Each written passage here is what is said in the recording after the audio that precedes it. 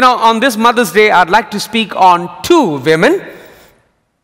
One was a wife, a mother, and a mother-in-law. The other was a Gentile woman who married an Israelite, but her story takes a lot of twists and turns.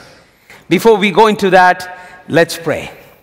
Father God, I pray that you would bring the word alive to us. I pray, Lord, that you would minister strength and faith and courage. I pray that you would bless your people, and especially all the mothers and grandmothers, Lord. We ask it in Jesus' name. I don't know if you guessed who I'm talking about, but I'm speaking about Naomi and Ruth. And I've entitled my message, More Than a Mother-in-Law. Now, we always talk about mothers, and this is truly Mother's Day. But did you know in the U.S., the last Sunday of October, the fourth Sunday of October, is Mother-in-law's Day? Did you know that? And really, nobody ever brought it up. And nobody celebrated it. I wonder why. But let me see, if you are a mother-in-law, you have a son or daughter who is married, may I just see your hand? You're a mother-in-law. May I ask all the mother-in-laws to stand, please? All the mother-in-laws. Wow. Wow. Come on, give all these mother-in-laws a big hand. Please be seated. Please be seated. This is wonderful. Now, we will be looking into all the 4 chapters of the book of Ruth as we study about these two women. It's a beautiful story between a mother-in-law and a daughter-in-law. Talking of mother-in-law, generally we hear about the tension between a mother-in-law and her daughter-in-law or son-in-law, especially if they are staying under the same roof.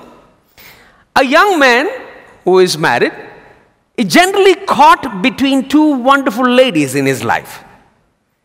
And I would say a daughter also caught between two wonderful people. Now, a man is caught between two wonderful ladies, and he is sandwiched right there. If he turns to this side hurts. If he turns to this side hurts. You probably heard a lot of jokes on mother-in-law. I heard an office executive going to his boss and say, "Sir, can I have a day off next week to visit my mother-in-law?" And the boss said, "Certainly not." And the man said, "Thank you so much, sir. I knew you would be understanding." I heard about this young man who brought his dog to the veterinary doctor and said, "Can you please cut my dog's tail off?" The doctor examined the dog and said, "There is no problem with the tail. He says, "Why do you want to cut the tail?" He says, "My mother-in-law is coming next week, and I don't want anything in the house that shows that she is welcome." The dog will wag the tail, I heard another one. Now, this is just jokes. This is just humor. Is that all right? All right. Nothing about anybody, but just fun. A man in New York was leaving a convenience store with a coffee in his hand, a cup of coffee, when he noticed a most unusual funeral procession approaching a nearby cemetery. A black hearse was followed by a second black hearse about 50 feet behind the first one. Behind the second hearse was a solitary man walking with a dog on a leash. Behind him, a short distance back, were almost 200 men walking in a single line, a single file. Now, this man with the coffee didn't understand what was going on. He respectfully approached this man who was walking with the dog, says, "I'm so sorry for your loss. And it's a bad time to disturb you, but I've never seen a funeral like this. Whose funeral is it?" The man replied, "It's my wife's." "Oh, what happened to her?" He said, "My dog attacked and killed her." Oh, that was bad. "But what about the second hearse?" "Oh, that's my mother-in-law. She was trying to help my wife when the dog turned on her and attacked her and killed her." There was silence. And he says, "I'm so sorry. May make a request. Can I borrow your dog, please? The man replied, please get in line.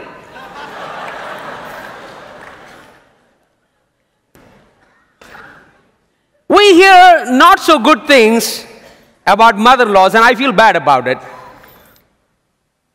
Toxic kind of mother-in-laws and strong mother-in-laws, those who control, remote control, or demanding, manipulative, or selfish ones.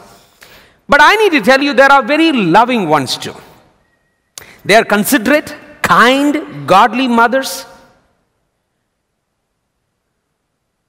I personally have been blessed by a wonderful mother-in-law. She is a godly woman, a prayerful woman, and she has been a strong pillar in her house. Most of all, she has influenced my wife to be a godly woman, an incredible wife, a caring daughter-in-law, and a very committed mother. I think the credit goes to my mother-in-law. Now, the story that I'm talking about is from the book of Ruth. There are two books in the Bible that are named after women. They are Ruth and Esther. Now, if you notice, Ruth was a Gentile woman who married an Israelite. But Esther was a Jewish woman who married a Gentile. Though the book of Ruth begins on a very gloomy note, we see the divine hand of God guiding a couple of ladies in deep distress. I want to talk to you from 4 chapters, and each chapter is going to be a beautiful insight. Are you ready for the study? If you have notes, please write it down. In chapter 1, we find running away from a famine. There's trouble and tragedy everywhere. Ruth chapter 1 verse 1, in the days when judges ruled, there was a famine in the land. So a man from Bethlehem in Judah, together with his wife and 2 sons, went to live for a while in the country of Moab. The man's name was Elimelech, his wife's name was Naomi, and the names of his 2 sons were Mahlon and Chilion. They were Ephrathites from Bethlehem, Judah. And they went to Moab and lived there. Now Elimelech, Naomi's husband, died, and she was left with her 2 sons. They married Moabite women, one named Orpah, and the other was Ruth. After they had lived there about 10 years, both Mahlon and Chilion also died, and Naomi was left without her 2 sons and her husband. I mean, look at the trouble that has come. And I can see 5 different kinds of trouble. Number 1, there were, of course, famine in the land. They were from Bethlehem. Bethlehem means house of bread. Can you believe there was no bread in the house of bread? There's no food in the house of bread. And so these people decided they're going to leave their country. They're going to leave their place and go to some place. Now, I know many people love to migrate to different countries. There is trouble. Now, Elimelech and Naomi were not the only couple going through famine. There were so many other couples, and there were hundreds and thousands of families in Bethlehem, Judah, or in Israel that went through this difficulty. But these people decided to move. But where did they go? They went to Moab. Moab was a cursed place, was a cursed group of people. So the first thing you find is famine. Number 2, the trouble that they have gone through is settling down in Moab. Moab resulted from an incestuous relationship between Lot and his daughter. People were generally, you can see that Lot did this, and later you find that one of the prophets, the king of Moab, called one of the prophets to go and curse the land of Israel. You remember? They were cursed to the 10th generation.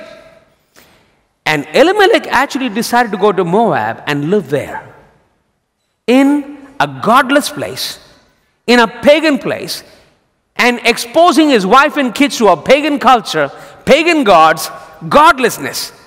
The gods of the land were Chemosh.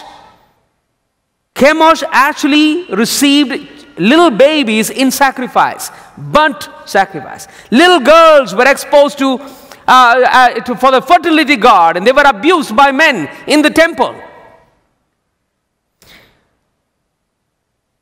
They ended up paying a huge price for their immigration. They gained few things, they gained food, but they lost few things too. You see, sometimes we gain education when you go far away. but we lose our culture. We gain a broader perspective, but lose our marriages. We gain money, but end up losing values. We gain a big house, but end up losing a family. The third trouble is the death of Elimelech. The man of the house died. Naomi was left with her 2 sons in a faraway place, in a foreign land, with no relatives, no support system, nobody around. She was left in a foreign land with 2 sons and husband gone. Trouble 4, her sons marry ungodly women, Gentile women. They married Moabite women. They were Gentiles, unsaved, unredeemed. They were influenced by a pagan culture, religion, and their gods. One was Orpah, the other was Ruth, and they were married for 10 years. Trouble 5, both her sons die. Both her sons die at the peak of their life, the peak of their youth. Almost feels like a premature death. Trouble after trouble. It almost feels like they were going from the frying pan into the fire. Now you can see these 3 women, 3 weeping widows. Hopeless, helpless, with no support from families, in a foreign land, with no jobs, no future. Everything was bleak. Friends, let me ask you, as God's people, do you go through trouble? When you go through trouble, where do you go? What do you do? You may go through a famine in terms of finances. Famine regarding your job. You probably lost your job. Famine regarding other challenges that you're going through. Ruth asked both of her daughters to go back to her parents and go back to marrying again. Orpah agreed and returned to her parents, but Ruth clung to her mother-in-law. In verse 16 and 17, Ruth replied, "Don't urge me to leave you or to turn back from you. Where you go, I will go. And where you stay, I will stay. Your people will be my people, and your God, my God. Where you die, I will die, and there I'll be buried." Right here, Ruth confesses her faith in the God of Israel. She said, "Your God will be my God." Orpah went back to her people and her gods. But Ruth, and you know what? God up in heaven saw the determination of a young widow's life, and he decided to move. God is moved by our faith. And then they heard that God had visited Bethlehem, so they returned back. In chapter 2, we find Ruth in Boaz's field. You know, it's wonderful to see how God orchestrates things. In Bethlehem, we find the 2 women come, 2 widows come. There's no hope, no job, no money, no men to support, no protection, struggling. Ruth tells her mother-in-law, "I'm going to go and work in the fields and get some grain." And you can notice, you can see the hand of God. Friends, when you are in trouble, remember, if you can reach out to God, He will never abandon you. They that looked unto Him were never put to shame. This poor man cried, and the Lord heard him and saved him from all his troubles. Amen. They that looked unto Him were never put to shame. When you're in trouble, remember to look up. Lift up your eyes. Oh, I will lift up my eyes unto the hills. From where does my help come from? My help comes from the one whom the maker of heaven and earth. He will not sleep, He will not slumber. The God of Israel neither slumbers nor sleeps. Amen. Amen. Friends, if you're in trouble, lift your eyes up. There is a God up in heaven who not only watched Ruth, He's watching you. And He's there to help you.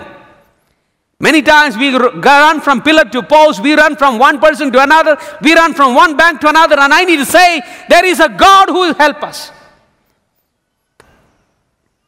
God divinely orchestrated the events in Ruth's life, and He will do that in your life if you can put your faith in Him. Of all the people that had lands, that had fields, and that had harvest, Ruth found herself working in the land of Boaz, a near kinsman redeemer. God brought Ruth to Boaz's land. She did not know anything about the man, but God did. Now, Boaz showed this foreigner, this widow, unusual kindness and helped. In chapter 3, are you ready for this? Turn to your neighbor and say, hey, it's getting exciting. It's getting exciting. Turn to your neighbor. It's getting exciting. Now, chapter 3, mothers and mother-in-law, listen very carefully.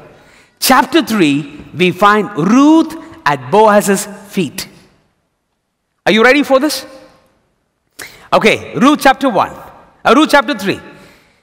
One day, Ruth's mother-in-law, Naomi, said to her, my daughter. She didn't say my daughter-in-law.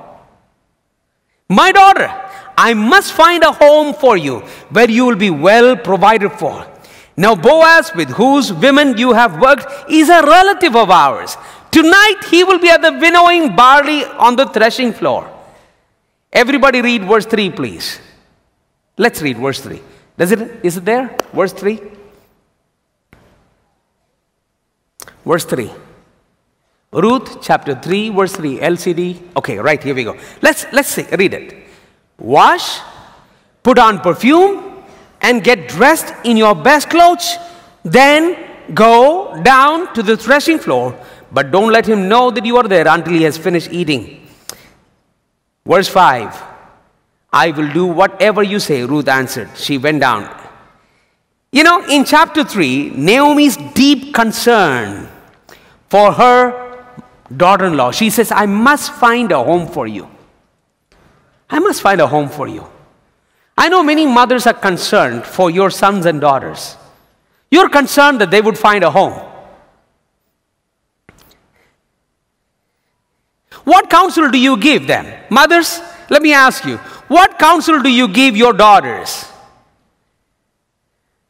Some will tell the daughters to study, which is a wonderful thing. Go and study, one degree after another. To find a job, to climb the corporate ladder. We tell our daughters to be a leader, to be independent, to be financially stable, to know how to independently manage your life, to be proactive. You know, these qualities are wonderful. But Naomi gave Ruth a different kind of advice. And it's very interesting. You see, Naomi was married for many years and she knew exactly what men were looking for. Are you listening to me? It's the first service. It's the first service. It's the first service. Are you listening? Okay. Naomi is giving a very different kind of advice because she knew what men were looking for. And remember, just like in India, those people also had arranged marriages. They had proposals, they had arranged marriages. But listen to the wise counsel of Naomi. She challenged Ruth to do 4 things in preparation, in personal preparation, as you look forward for marriage. Young ladies, if you were to do these 4 things, it will add to all the other things, qualification you have. Are you ready for it? It will help you find a handsome young man. And all the ladies say amen. Chalta hai. First advice, wash yourself. You say, well, Pastor, that's it. What it means is be clean. Ladies, look sharp. Be clean. Look fresh. You're really thinking of marriage. You're looking like an old grandmother like this, just walking. Who wants an old grandmother type man? Look sharp. Wash yourself. Pastor, I wash, Pastor. Look clean. Look attractive. I know it's arranged marriages. And in arranged marriages, you need the degree and the dowry and all of that kind of stuff. But men are looking for something. Men are visual creatures. Ladies, say this with me. Men are visual creatures. They are not hearing what you're saying. They are watching you. Amen? And all the men say amen. Thank you, guys. Thank you so much for supporting me. I kind of felt lonely, Men are watching. Have you seen men would be talking to a group of friends and suddenly a pretty lady goes and he'll go like this. And if it's a wife, he's in trouble. He's in trouble. Don't blame him. He is a visual creature. Wash yourself. Naomi knows if you're ever going to find a man, you better be a clean person. Ladies, I also want to say, after marriage also, wash yourself. Keep yourself clean. When your husband comes home, look fresh.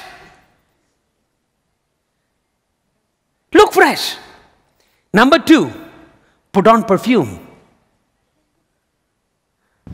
Smell nicely. Men also love smell. Are you with me? I mean, if you're cooking your favorite curry, he comes to the door, he's already feeling romantic. Just smelling the chicken. Just smelling the gongura chicken or whatever, right? Or mutton, whatever. But smell is very important when it comes to a man. Are you with me? Ladies, purchase a perfume. Go ahead, invest. Invest. Now, I know some ladies like to put a lot of flowers on top of their head. That's okay, but by the end of the day, the flower is not smelling that fresh. Are you with me? I think if you have to choose between flower and perfume, go ahead and invest in a perfume. Smell good. Am I preaching too harsh? Is it okay? Is it good? Now don't smell your neighbor now. Give them time. Amen? Number 3, put on your dress yourself in your best clothes. Again, you're working on he's a visual creature, remember. He's a visual creature. So if you are ever thinking of getting married, put on your best clothes. At least Sunday morning, Baba. Put on, look attractive. It is so important. See, one of the tragedies of arranged marriages, we feel like it doesn't matter how I look, what size I look, how I smell, how I put my hair. Some proposal will come, pay him for 15, 20 lakhs, get married, and then, no, don't do that. The world is changing. Look at the corporate industry. Look at the hospitality industry. They will not take people that doesn't look sharp. Ladies, are you with me? Yes. You worked in an airline, isn't it? Which one? Indian Airlines, and also, you were in Jet also? Were you in Jet? Indian Airlines? They look for sharpness, right? Right. Airline industry? Hotel industry? Why should a godly man get anything less? Amen. Look sharp. But the 4th thing I want you to know, 4th thing is, and then go down. Now that is difficult, especially if you're a leader, to go down. What you are saying is, humble yourself. You know, marriages can go very well if it is between 2 humble people. People who doesn't have too much ego can have a wonderful marriage. If you're already feeling too great and mighty and how great thou art, it's a terrible marriage. Amen? Because you're not ready to give up. You're not ready to say, I'm sorry. You're not ready to go down. But marriage will require you to go down so many times. Are you with me? Be willing to go down if you're looking for a man. It is so vital. Friends, I want to ask you, what counsel do you give your daughters? The mother-in-law says, go down, find the spot where he is, and lay near his feet. And when he will come, he will find out, tell him. You know, now I know some handsome people are really hoping that will happen, that the lady will come to your feet. And it is not going to happen. I guarantee you it will not happen. Amen? So don't expect that part of the scripture. But what I want to say is this. She goes and says, you are my nearest kinsman. I want to redeem me. You know, what she did was very risky. What she did was very risky because she could have been thought of as somebody is trying to solicit this man for a quick relationship. Or to give some kind of a sexual favor. She could have been misunderstood. But she took a risk. She went there.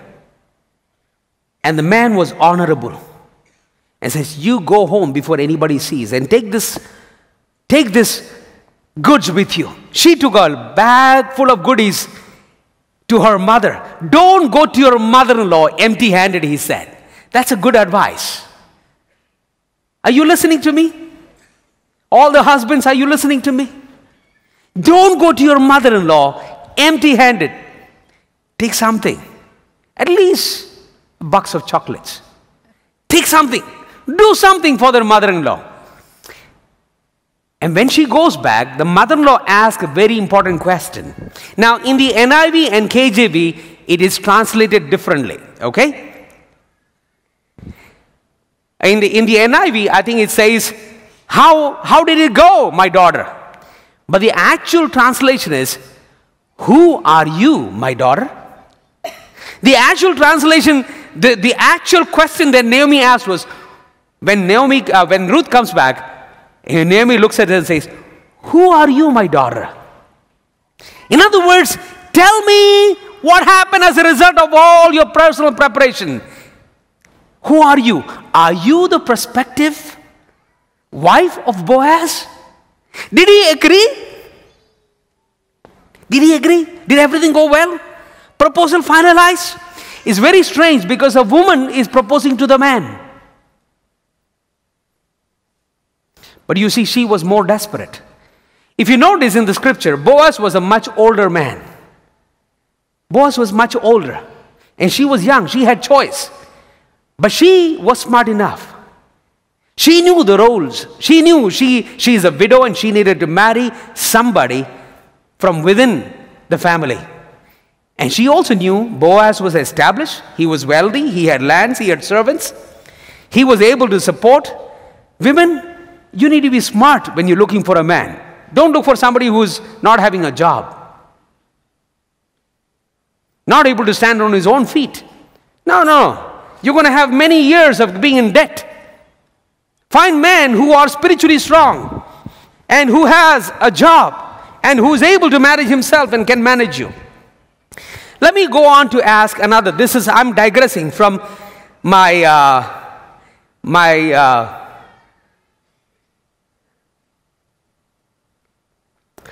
Naomi said another one thing. She said, the man will not rest until the matter is settled today.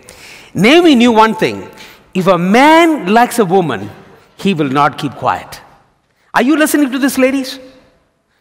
Now, if a man is showing interest in you, don't throw an attitude. No, I'm not going to talk. Some ladies do that. It's very stupid of them to do that. After much effort, the man is trying to show some interest. If he's a good, godly man, go to God in prayer. Even without talking anything, go to God and say, God, is that the man for me? Why don't you take it up with the Lord? Take it up with your family. Go to your parents and check. And the Lord will guide you. Your family will counsel you.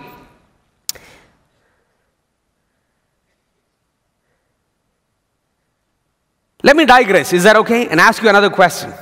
From this passage, is it okay for a young widow or a widower to remarry?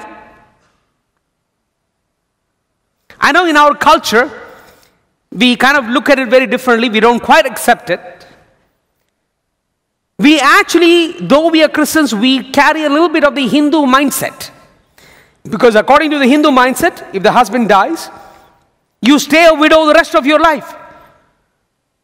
Or like the old times, they jump into the funeral pyre of the husband. Sati, you remember Sati? Friends, but you are redeemed and you're born again and things are different. And you and I know our marriage is not forever and eternal. No. Our marriage has a shelf life until one of you go to heaven. Amen? Our marriages have a shelf life. You and I are there until parted by death. What if a spouse passes away early? I remember when my brother died, one of the counsel I gave my sister-in-law was, listen, you are 21 or maybe 22 at that time. And I told her, you need to get married again. I'm so glad she did. And she has 3 kids now. And she's settled. I guess she was trying to compete with me. That's all right. But what I want to say is this. How do you respond to somebody? I know here in our church where people have got very upset because either the son-in-law or the son or the daughter or daughter-in-law remarried because their spouse died. Friends, that is not right. We cannot have a bad attitude. Let's go and see, instead of our culture, let's go and find out what the Bible has to say. Are you ready for this? 1 Timothy, please turn with me, and I want the LED team to put it up, please. 1 Timothy 5, verse 9.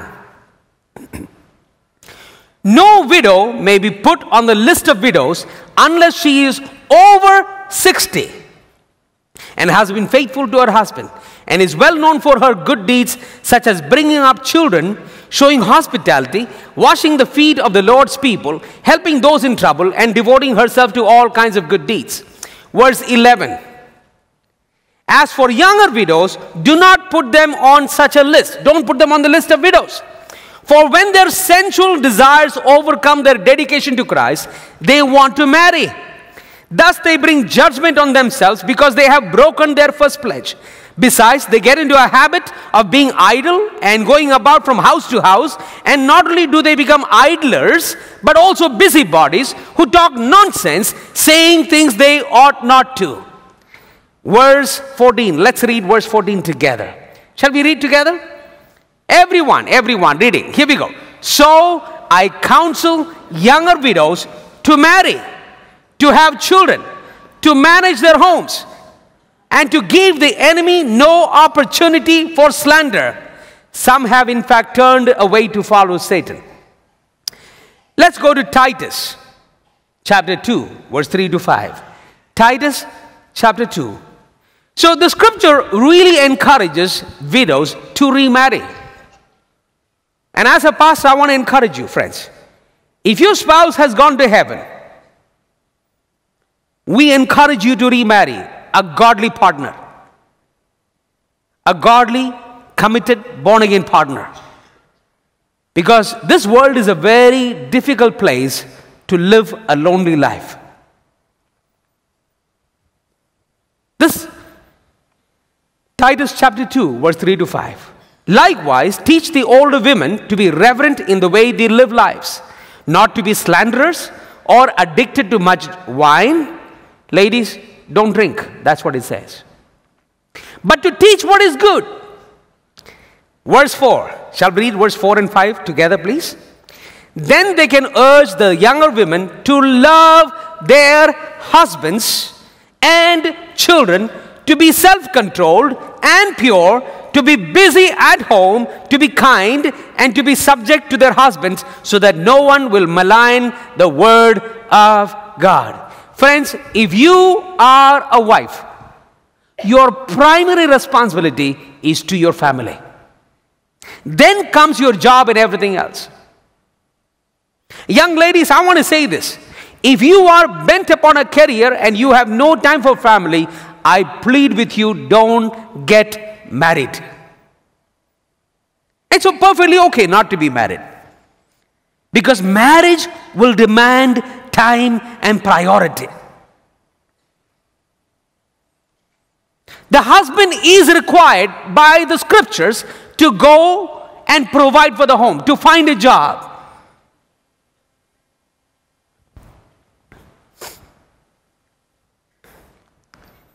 In chapter 4, we find Ruth in Boaz's family.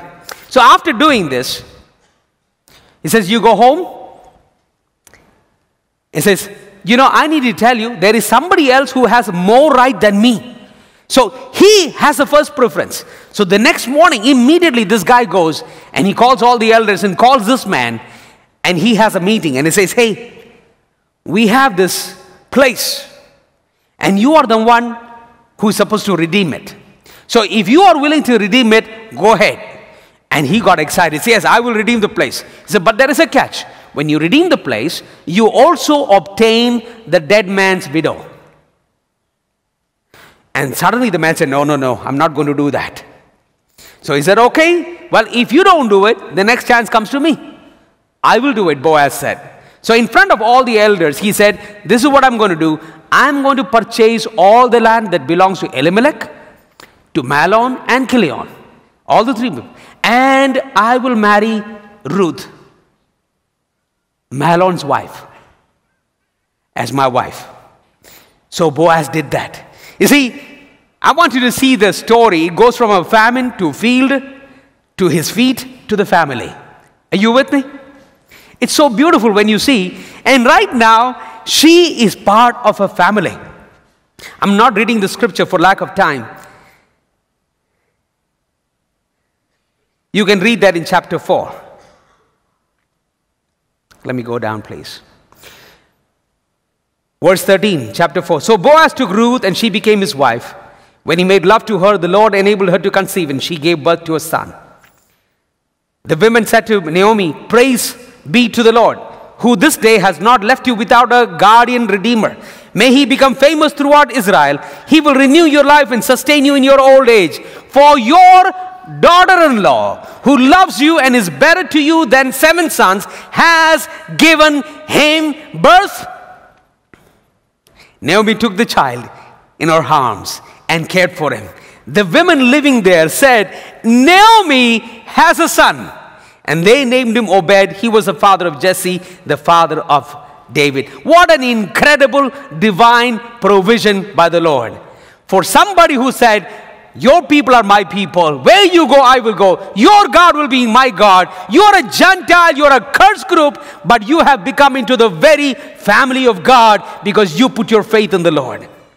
Friends, from hopelessness to hope, to mourning to joy, from nothing to possessing all things, from poverty to riches, from barrenness to becoming a mother. Remember, Ruth was married for 10 years. She didn't have a child. Now she has one. Now she has one. I love the story of Ruth. I believe Ruth and Naomi can sing a song. I believe we sang this morning. He has turned my mourning into dancing. He has turned my sorrow into joy. What a blessed mother-in-law. Did you know Ruth had 2 mothers-in-law? Did you realize that? And Boaz had none? But Naomi was more than a mother-in-law. She actually graduated from a mother-in-law by her care, by her dedication, by her counsel, by her guidance into the very role of a mother. Naomi in the natural had no sons to carry on her name or her family. But God changed everything. Everybody exclaimed, Naomi has a son. Amen. Look at the genealogy. Chapter 4 verse 21. Salmon the father of Boaz. Boaz the father of Obed. Obed the father of Jesse. And Jesse the father of David. But I want you to notice something else. Naomi had a very bad past. And she was redeemed into the family. There is another woman that is not listed in Ruth. But I want you to see how a similar story. It's found in Matthew chapter 1 verse 5. When you read about Boaz, it says Salmon the father of Boaz, whose mother was Rahab. Are you listening? We hear about Rahab the prostitute in the book of Judges, right? Rahab the prostitute, do you remember? Boaz's mother was Rahab the prostitute. She also comes from a place where there is no hope. There's no future. A terrible name, a bad testimony. But because of the scarlet thread that she put outside the window, and because of the scarlet thread and the blood of the Lamb upon her life, she was redeemed. And she also got included into the very family of David and into the family of Jesus. My friend, if you put your faith in the Lord, what an incredible story of 3 women. Hopeless situation. Out of the league. And yet God in His mercy and because of their faith brought them into the league. What an incredible mother-in-law. Mothers-in-law too. Ruth had 2 incredible mothers-in-law. Naomi and Rahab. But friend, What a mother. Happy Mother's Day. I want all the mothers to stand, please. All the mothers to stand. All the grandmothers to stand. And I'm going to call the worship team to please come. All the mothers, mothers-in-law to stand. I'm going to ask also something else. I'm going to ask all the married ladies to stand.